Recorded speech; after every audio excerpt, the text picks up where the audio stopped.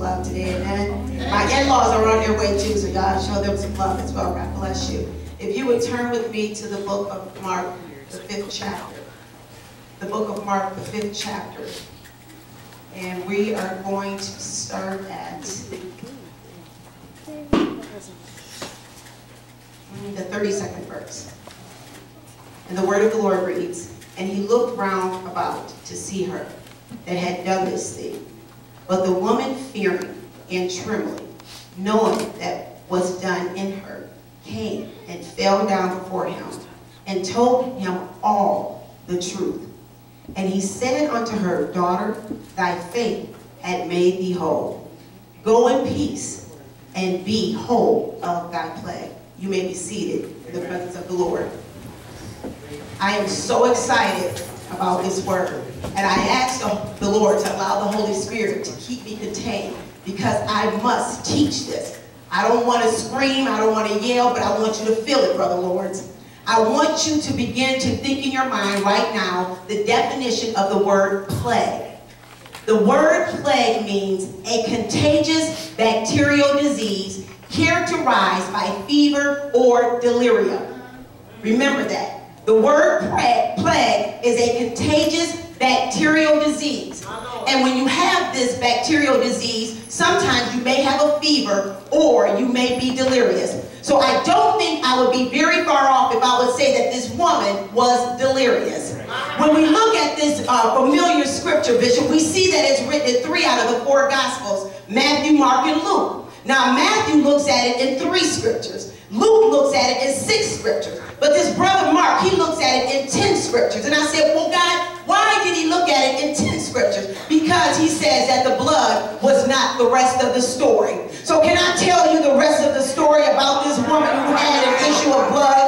Now, you remember that I said that plague is a contagious disease. Now, that is the noun, the state of it. But the action word for the word plague means to be troubled, to be distressed, to be pestered, to be tormented. So if you have a plague in your life, I don't know if you do, but if something is tormenting you, if it's troubling you, if it's worrying you, then you have a plague. It's not just about that current issue. So if you would go with me in your spiritual imagination and remember there was a crowd of people around. And the woman had to press towards Jesus.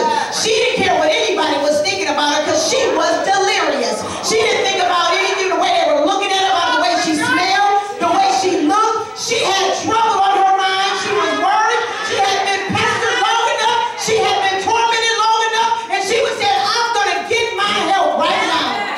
So Jesus turns around after he felt virtue go from his body, the Bible tells us. He turns around. After the woman received what God told me was a turnaround touch. She touched him, and then she turned around and got to stepping. She had her turnaround touch at the end of the name of Jesus.